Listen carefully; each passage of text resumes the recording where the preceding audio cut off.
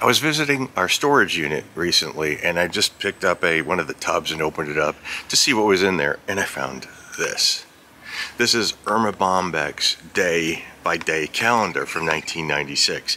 I actually bought this on the half-price rack, or even at like 25% only rack in an office supply shop in Chicago in January or February of 1997. I thought, well, that's unusual because in 1996, Erma Bombeck died. And I thought, well, that would be interesting to find out what happened, what Erma Bombeck says happened on the day she died. So I'm going to open this up at the end of the video. Erma Bombeck was a homemaker from Ohio. In the early 1960s, her somewhat wry, humorous commentary about her home life won her a column in a local paper. Her popularity grew. Her column, Wit's End, became syndicated, ultimately being published in over 900 newspapers across North America. She was a successful author of 15 books, including If Life is a Bowl of Cherries, What Am I Doing in the Pits, and The Grass is Always Greener Over the Septic Tank. Erma became a television correspondent for ABC's Good Morning America as well. The subject again, her humorous take on family life. A couple of my favorite quotes. My idea of housework is to sweep the room with a glance. Encourage independence in your children by regularly losing them in the supermarket. And the best, seize the moment. Remember all those women on the Titanic who waved off the dessert cart. At the age of 20, she was diagnosed with a hereditary kidney infection that was untreatable and uncurable, called polycystic kidney disease. Her father had succumbed to the disease when she was 9 years old.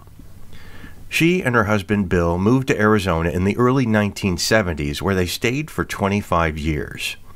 In the early 90s, she was diagnosed with breast cancer and had a mastectomy. She donated the entire advance from her book, I Want to Grow Hair, I Want to Grow Up, I Want to Go to Boise, to cancer research. Shortly after that, her kidneys began to fail. She was put on dialysis 4 times a day. According to one published source, she could have moved to the top of the transplant list, but chose to wait her turn. She went public with her condition. She said at the time she feared a negative obituary. What a crummy exit, to have someone say, yeah, I remember she had kidney disease and cancer. I want people to remember 29 years of work and a line of books in the library to give them a laugh. Erma was on the kidney transplant list for 4 years. One kidney had to be removed and the other one ceased to function. Finally, in April of 1996, she was given a kidney transplant at the University of California, San Francisco Medical Center. After the operation, she acquired post-operative pneumonia and jaundice from gallbladder disease. She died of heart failure on Monday, April 22, 1996. She was 69. According to one tabloid, Erma died with a smile on her lips, a faint but radiant smile, as though she had a private joke about dying.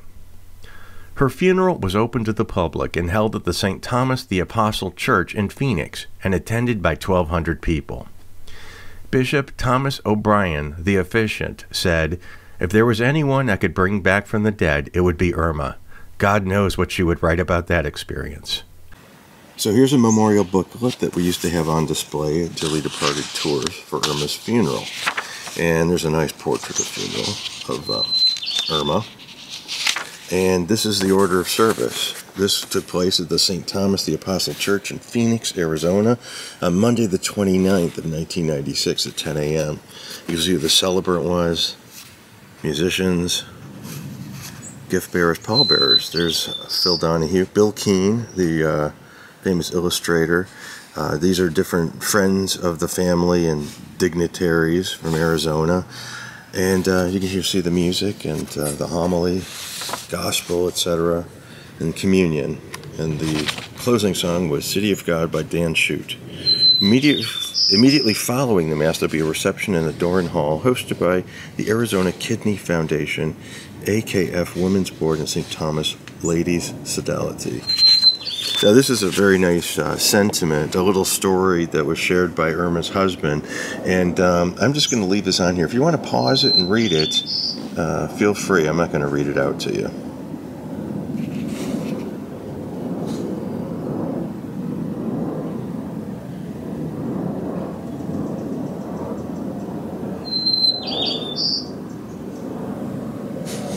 And lastly, it's a very nice drawing, very sad drawing done by Bill Keane, the illustrator of Family Circus.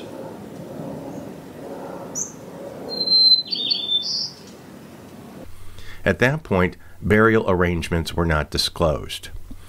Erma's body was flown back to Dayton, Ohio for burial in Woodland Cemetery. Although almost all of her family moved out west, they decided that a hometown burial would be more appropriate. It's a place where she and her husband grew up, met, and married, and began their family and their careers. About 5 weeks later, on Monday, June 3rd, there was a brief graveside ceremony.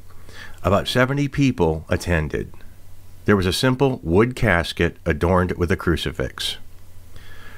This photograph, by my friend Roger, was taken shortly after Erma's burial. Her grave was marked with simple shrubbery until 2 years later. A 6-foot by 5-foot tall boulder was brought back by flatbed truck from Phoenix, Arizona to mark Erma's grave. Her husband said he wanted a piece of Phoenix at his wife's grave to commemorate the 25 years they spent together in Arizona.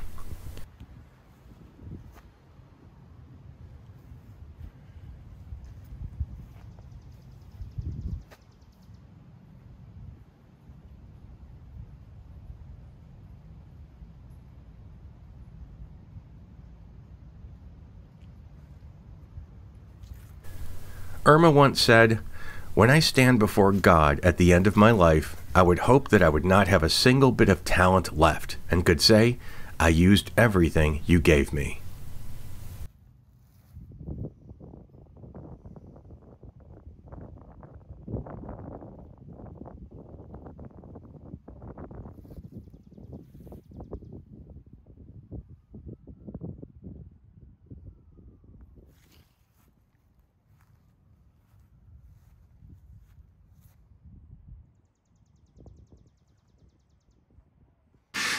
Now, Erma Bombeck died on October. Whoa! Did you see that? I just got nailed. I just got nailed by a hummingbird. So I've had this thing for probably almost 25 years, and I've never opened it. Erma died on April 22nd of 1996 in San Francisco, and she's buried in Ohio, as you just saw. And but I've never opened this, so I thought, well, what did Erma Bombeck say was going to? What was her thought of the day? Well, on the day that she died? She couldn't possibly have known. So, Erma Bombeck's 1996 calendar. Alright, so she died on April 22nd, so let's find it. April 19th, 2021. Monday, April 22nd. I hate to buy things that don't show. You could fork out a couple of big bills and have a septic tank so clean you could cook in it. But does anyone care? Plant a few geraniums in the side yard by the garbage can and people go crazy. Her final thought. She couldn't have known that. April 22nd, 1996. So rest in peace, Erma Bombeck. Thank you so much to the people who are sponsoring my page: Ann Meyer, Rachel Reed, Gabrielle Gamache, Martha Santos, Josley Smith, Brandy, and Brenda. I so appreciate you. Please like this video if you do. Please subscribe if you feel like it. I'd certainly appreciate it. And thank you very much for your time and for your attention. And until next time,